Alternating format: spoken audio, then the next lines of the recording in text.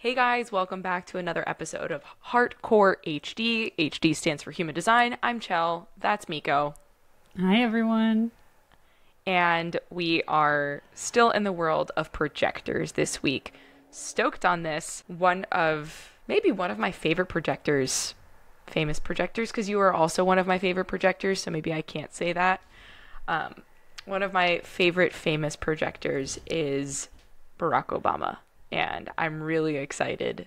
Wow, I didn't realize how open his chart is. Okay, if you guys are watching on the interwebs, Homeboy is very open, I'm excited to talk about this. But we're going to talk about him in relation to his wife, Michelle Obama. We're going to go over their charts respectively-ish. We'll touch more into that in just a second. But we wanted to bring you a real-life example of a projector entering a relationship like we talked about in our last episode. So, let's dive into Barack's chart. Oh wait, are we on a first name basis with him, or should we call him former President Obama? He seems Barack chill. Obama. Yeah, B.O. Got it. Oh, that's terrible. Oh my god. Sorry, we're just gonna call you Barack. Hope that's cool. Thanks. That's it? It's my turn? Okay. Dive into his chart a little bit. Okay. So, if you're watching, you can see that he is a projector. So for him, we actually found the exact birth time, which seems to be 7:24 p.m. on the 4th of August, 1961. He was born in Honolulu. And I just heard that this was the start of fake news, as Celestina enlightened me, because I kept thinking that he must have been he must have been born in a place that is really definitely outside of America, but Hawaii is definitely inside of America. So I don't even know how this whole rumor mill got started of why he may not even be eligible to be president. But yeah, now we know, or now I know. And as you can see, he has the defined root and a defined emotional solar plexus as his only two defined centers. Everything else is undefined. He doesn't have any open centers. He has gates coming out of all of them, which means that he has a certain way of connecting with these topics. It's not completely a blank slate. It's sometimes easier to connect with a center if you do have one gate coming out of it, at least, because at least this is your one way into that theme or topic within your human design chart or within your life.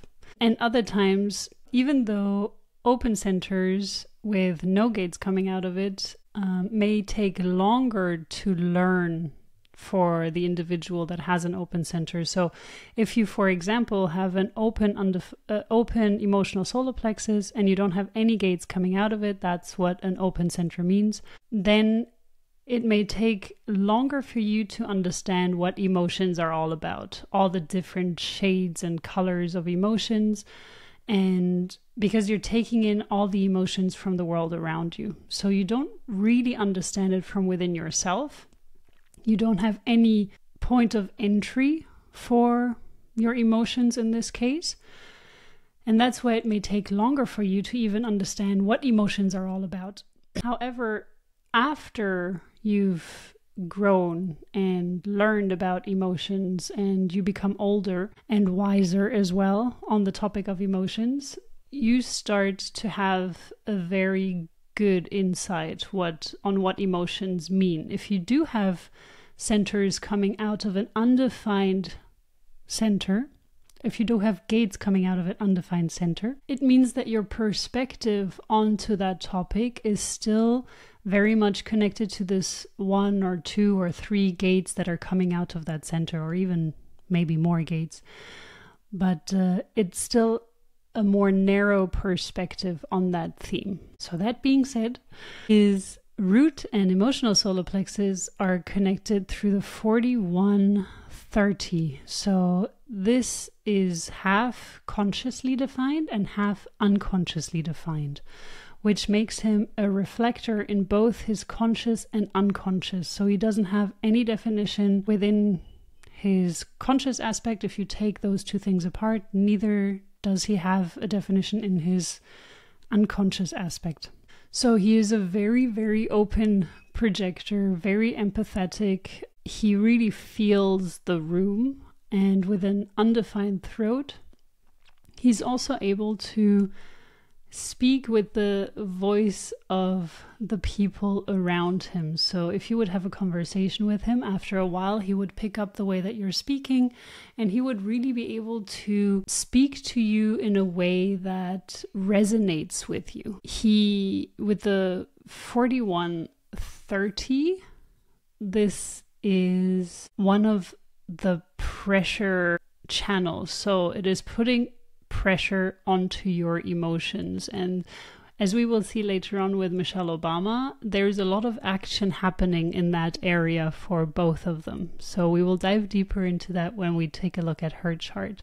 But for now, would you like to share a little bit about his history as well, or what you see in his chart connected to his history? I guess a little bit about the relationship aspect between Barack and Michelle. And they've both shared their stories separately in like multiple podcast interviews, multiple interviews, their respective books that they've written. So there is a lot of information out there that like of them sharing their story, which I think is really cool.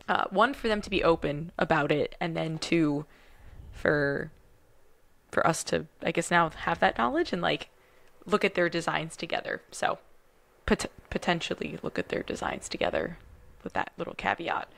So from, I guess, Barack's POV, he met Michelle in 1988.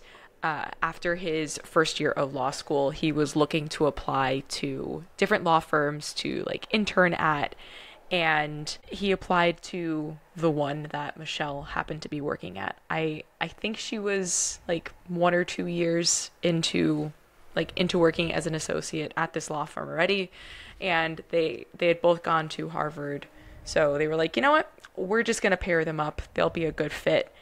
And immediately he was like, oh my God, she's really cute.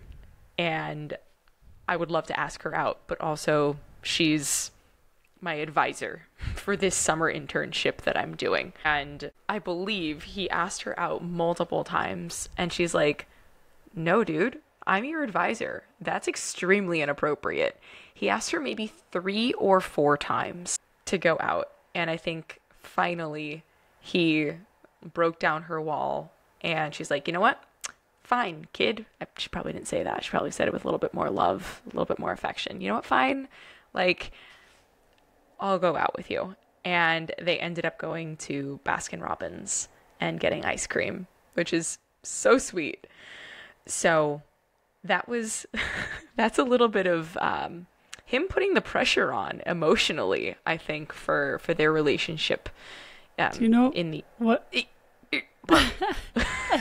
Do you know what I saw in a documentary, that they put one of his quotes in front of that Baskin Robbins, because he said that after he kissed her, she tasted like chocolate, and I think that's like they put a plate in front of that Baskin Robbins. How sweet is that? I know. So let's analyze this, right? He got the internship. That was his invite into this world, right? Of this law firm. The law firm was like, okay, cool. This Harvard kid with this other Harvard grad, this seems like a good fit, right? So the invite was there externally for their, I guess, initial relationship of advisor to advisee came externally. And obviously then he put the pressure on and turned up the ante when he was all like, yo, let's go out. Anyway, that's kind of what I'm seeing as the intro into this relationship together. Anything else you want to add to that? Yeah, I liked also the persistency aspect. He also refers to this when he was running for president, that it's a good thing that he was so persistent with her, because you would want your president to also never give up. So this was one thing that I thought was very sweet. And also when it comes to being a projector, often people would think a projector in this position may not have the energy to do so, to be in this position. But having a projector in such a position is a very powerful thing if the projector is balanced, or if he's really working on him or herself. And this is something that Michelle is commenting on when it comes to Barack Obama, because she finds him very graceful, very well dressed. He takes care of himself. Also physically, like exercising and nutritional wise, he's also doing that. I'm not sure how much they're doing on the other levels of, for example, energetically or spiritually. Mentally, they're for sure doing a lot for it. She's a very big advisor, or a very big advocate of continuously educating yourself. And she seems to have been someone that was always trying to get the absolute best grades. So I kind of have a feeling you maybe dove deeper into his history, while I dove a bit deeper into her history. I don't know if that's the case, but if so, that would be very funny because we didn't plan that. So I was watching a documentary which was revolving more around her life. But what I did see regarding their life, and you did read the books, so you have that way ahead of me.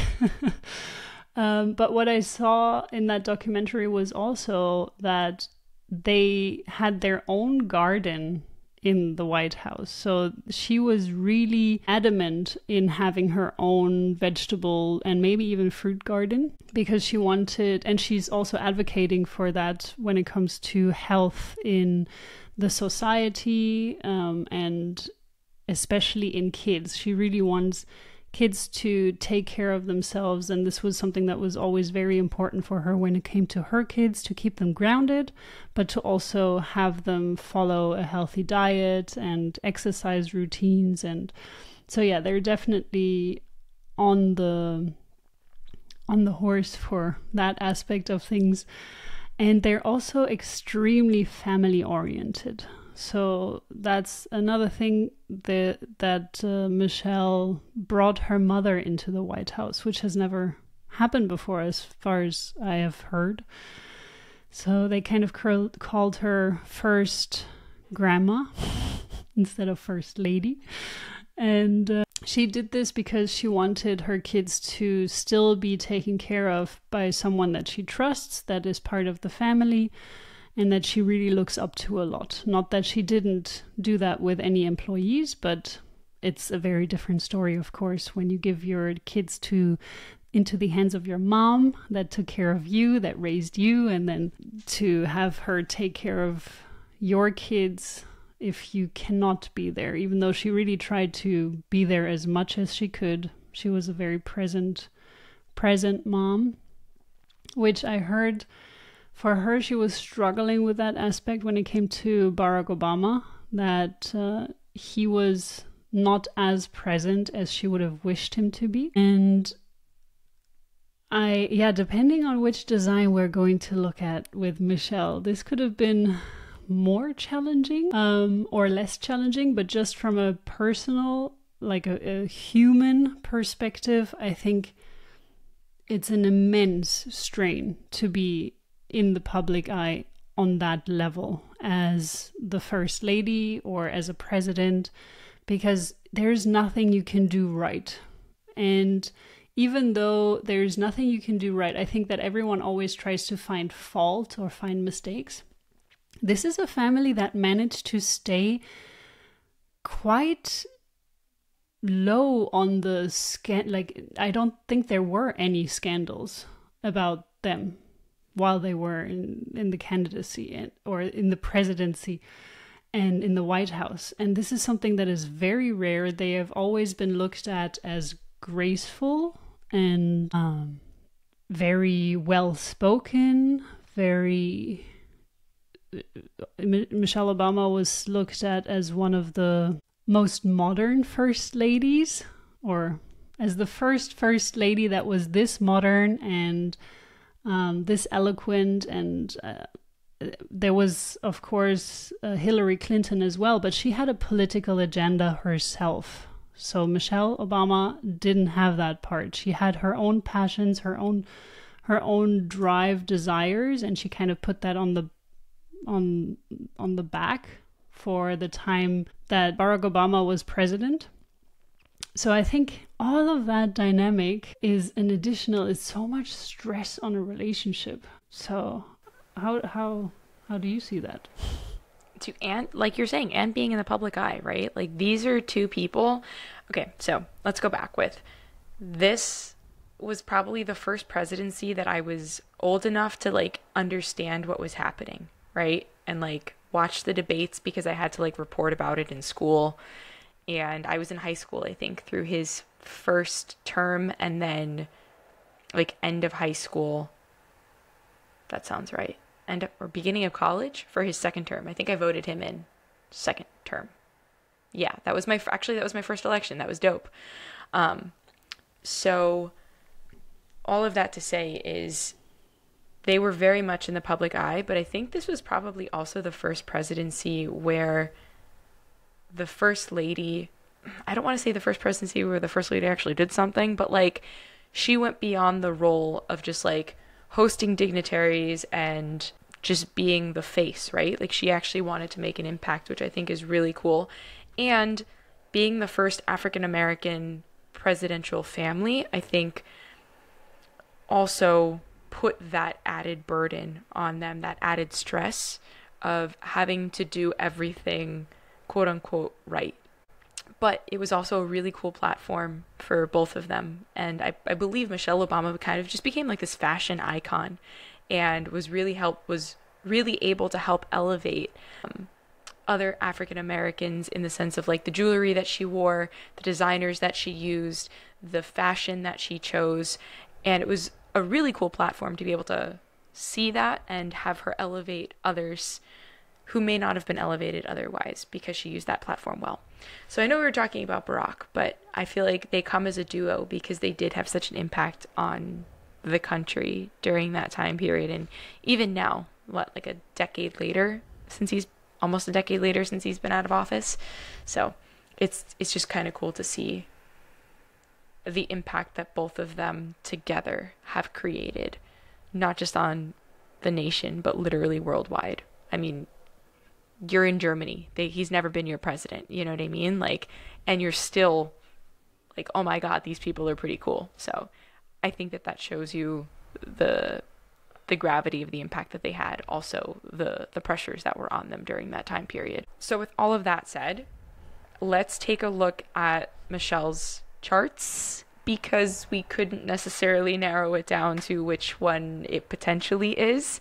Most of the day, she comes up as a generator, but if she was born before 5 a.m., she very much comes up as a projector. So we don't have a definitive time. The interwebs do not have a definitive time. Michelle, if you're listening and you happen to have your birth certificate easily accessible, shoot us a message on Instagram and let us know, and we're happy to redo this for you. But we're doing the best with what we got, and my necklace pendulum today was potentially a little bit unreliable, but she came back in the end and gave us one time, so we're still going to explore both times and both perspective charts, but we don't know, and we're not going to pretend that we know. So Miko's going to take it away and talk about two options of what Michelle Obama can be, and how that interacts with her husband and the beginnings of their relationship and how that blossomed over time. Okay, take it away. Yeah, it was also very difficult because, as you mentioned, I have of course heard of Barack Obama and Michelle Obama, and also a little bit about the children and also his very famous dog. But apart from that, I haven't read the autobiography from Michelle, as I've mentioned, and I don't have that much insight into them as individuals, or as far as their personality goes. So I did see that Barack Obama was very still close to humans, like to the public, instead of just up at the top. He was also connecting with them. So there was one very famous picture where he was giving his hand to one of his employees just by passing by. And Michelle Obama seems to have been the same way, that she also, I heard that she snuck out of the White House quite a few times to be part of the normal quote unquote life. And there was one very big incident where she definitely wanted to celebrate this, and she took her daughters with her. She snuck out of the White House and she stood in front of the White House when the gay marriage was finally legalized in America. This was something that she felt very, very strongly about. And she wanted to see the White House in the colors of the rainbow. So yeah, she stood in front of it with her daughters, and she just wanted to celebrate that moment, because inclusivity it's a big topic for her. So no matter if it's racial inclusivity or gender inclusivity or sexual preference inclusivity, she just wants rights for everyone, and to everyone just be accepted as an individual, as who they are, and not be judged by anything superficial. So to me, superficial is skin color, it's where you come from, it's your sexual preferences. And I don't mean superficial as in it doesn't matter, but it's just that you shouldn't judge someone by that. Because no matter where you come from, no matter what your skin color, no matter what your sexual preferences and all of those things, your gender or whatever it may be, who you are in your core is what matters. What you've made from all of that is what matters. How you treat people that don't have a benefit for you per se, that's what matters. Because a lot of times when I see someone that is in a high position and they would, for example, just treat a homeless person on the street with a full heart and kindness, this is what matters, because that homeless person may not be able to do anything for you in the sense of, I'm not sure if I'm expressing myself correctly here, but they may not be able to do anything for you, but you're still kind and caring to them, or nice. You're not disrespectful. So a lot of people that are in high positions, they tend to have an arrogancy about them, or tend to be disrespectful also to waiters or to people that they feel have no importance to them. But as soon as they're sitting opposite someone that has some kind of benefit to them, they're very nice to those individuals. So this for me is a very big character flaw. And I think this is definitely something that both Michelle and Barack Obama have been able to show, that they have this heart for everyone, and they really wanted to make a change in the world and still want to make a change in the world. So in this case, we can see that Michelle Obama is, with one time that we got, she's a generator with a 360 channel defined, going from the sacral to the root. And then she has the root defined going to the emotional solar plexus. So even in this combination, there are sometimes more or less gates that are defined within this connection of solar plexus to the root. So it is a bit challenging to go into detail of both charts, but we will just assume and see what we could see if she's this or that. And then she also has a connection from her ajna to the throat, which to me makes sense in the way that she did write her own biography, and she seems to have been amazing at giving speeches. And I haven't seen many of them. I've seen a few of them, and what I've seen, yes, they are very, very good. And this was apparently a bit of a competition between Barack Obama and Michelle Obama, where they tried to like one up the other by giving a better speech than the others. So, and they're both extremely good in speeches, definitely. So this is something where this may have come from, where she uses her own personal stories and experiences and translates that into stories that are motivational and inspiring to others around her. This could be one of the things. However, if you're looking at the other time of birth, she doesn't have this connection.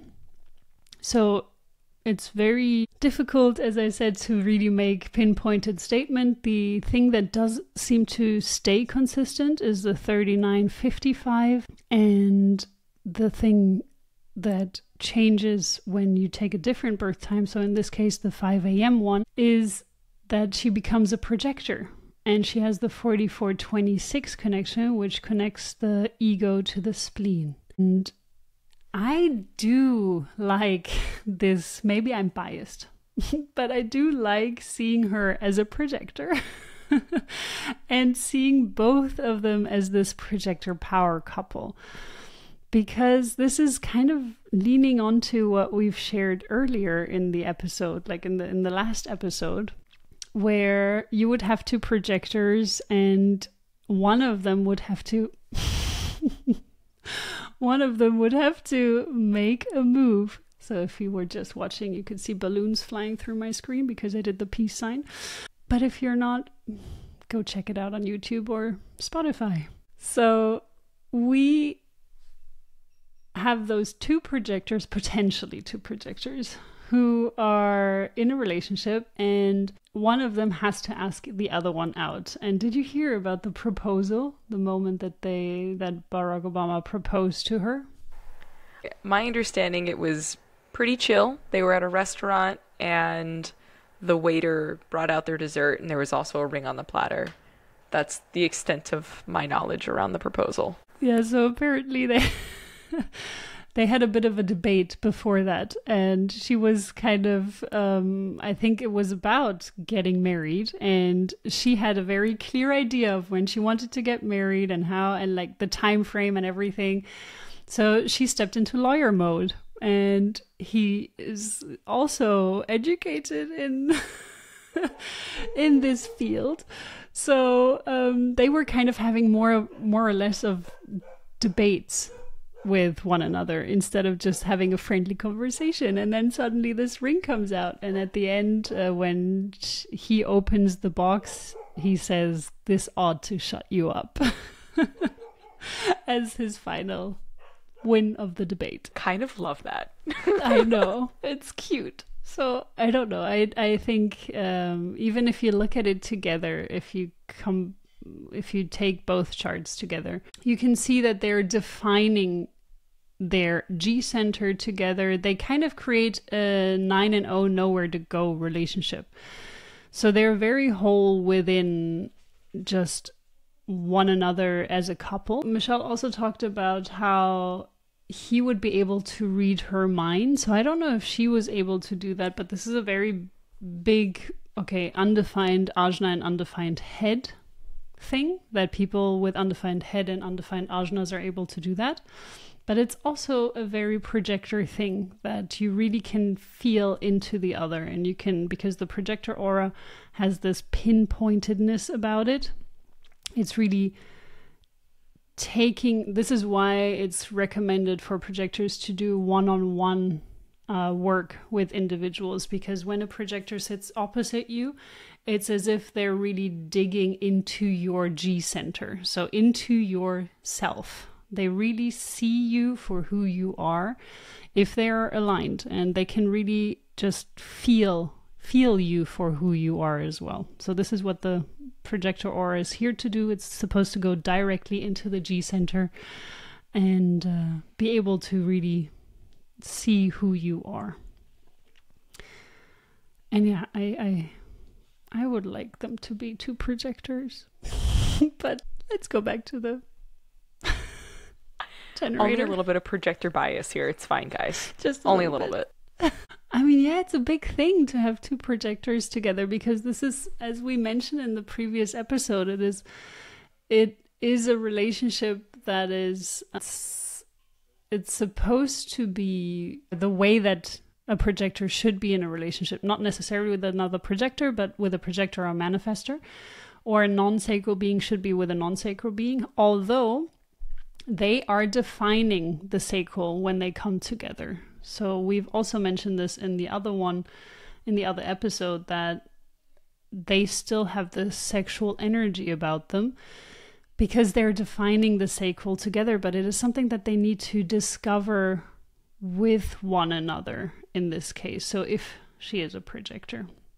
So it is just, I think the reason why I think it's nice to see, it's because it's often talked about, but it doesn't often happen, because not a lot of times the same type would go for the same type, and they are similar in their designs if you do take the projector one, because they even have those two centers that they can relate to. There's the root and the emotional solar plexus. This is where they have common ground. And I like that she has the ego defined in this chart. So yeah, I'm biased in many ways in this one, as you can see. How do you feel about it? I love a good ego defined, but I don't know. The generator. I really don't know. Also, I could see, if you go back to the projector one really quick again, just for you guys who are watching, I could see her being a 6'3" as well, right? Like I can feel the 6'3" aspect of it, because I feel like she really has been a role model for so many. And I don't know how much investigatory stuff she's done in her world, potentially as a 1-3 as a generator, right? But yeah, not that I'm rooting for one way or the other, but I could see this chart being an aligned chart, potentially. But also, let's explore the generator side of things, because that can also be really cool and really beautiful in a different way. Yeah, and I mean, you make a good point. It's you can really twist and turn it into both direction, because you can either have her as a projector with the ego defined, with this root defined, and the emotional solar plexus. So that's 3 motors. That's a lot of energy. So she doesn't need to be a generator to have all of that energy, which you can see radiating from within her. So I think that she could have this willpower as well. And so Obama was once asked, what are the 3 things that you're sure of? And he said death, taxes, and that Michelle Obama will never run for presidency. And everyone is so sad about that. So I can see that if she is the projector with the will center, the ego defined, then that's not going to happen. Pretty sure it's not going to happen, because she set her heart to it, and that's it. However, if she does have the generator profile, I've also heard that she was someone, because you were mentioning the investigation aspect, and she loves to read, she loves to dive deep into knowledge, and she always wanted to be the best in everything. So there was one thing where it was, I think, kindergarten or preschool, where she had to color something in and she didn't get an A, and then she asked to redo the test. So that's the level that she went to.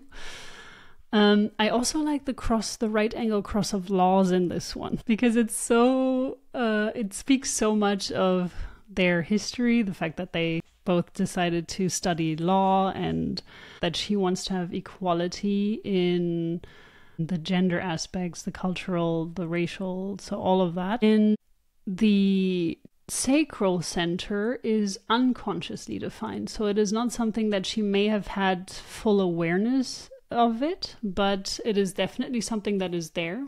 There's a lot of, there's a lot of energy in the sacral center. It is something that is consciously defined. So in her 60th gate, and it's in her sun. So this is something that is very important in her human design chart. And she also has the third gate in her earth, in her unconscious earth. So the 360 channel is something that changes their mind very quickly. So if she is a generator, what can happen regarding this presidency thing is that she is very, very convinced that she will not do it. But at some point in time, maybe something will trigger her and she feels like it is the right time, and it switches completely 360, 180 degrees, not 360, but 180 degrees. So half circle, not full circle, but half circle. And she may then run for presidency. So this would be preferred in that aspect, because I do think that she would be an amazing, amazing president. Many times when they were asked of how do you call that? They asked the public if they like a person. A popularity vote kind of situation. Yeah. This exactly. So she was sometimes even ahead of Obama. Barack Obama, that way. So yeah, I thought that was also very interesting. But yeah, there are many ways you can see, you can twist and turn it. It would be really great to know her exact birth time, but I can also understand if this is not shared, because it does reveal a lot about you astrologically, human design wise. So I can understand that people are keeping it hush hush. And in this case, she is a Capricorn.